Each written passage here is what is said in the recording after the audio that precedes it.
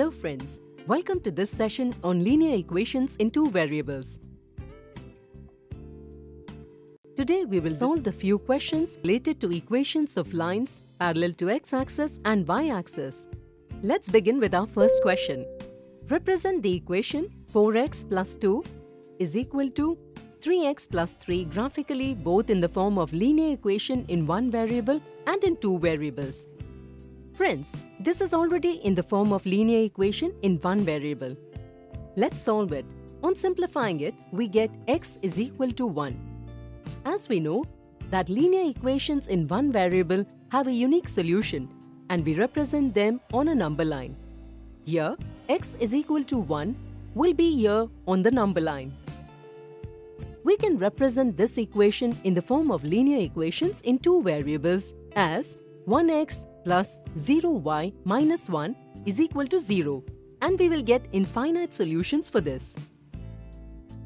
Here, on taking any value of y, it will ultimately become 0. All the solutions of this equation will be in the form of 1y, where y is a real number. Here are some points which are the solution of this equation. Now let's plot them on the graph.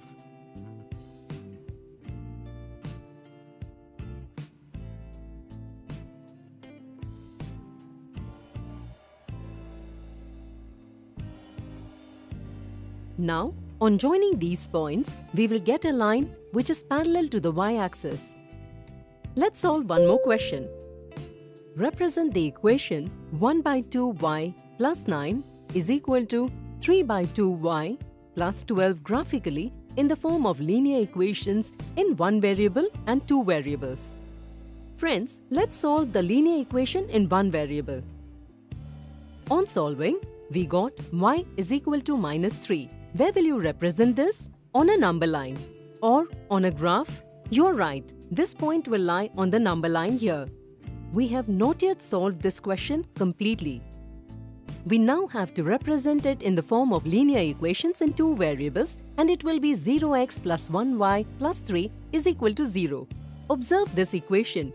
Here if we take any value for x, it will ultimately be 0. All the solutions of this equation will be in the form of x minus 3, where x is a real number. Friends, you may pause the video and try to represent the same graphically. Here are some probable solutions to this equation. On plotting the same points on a graph, it will look this way.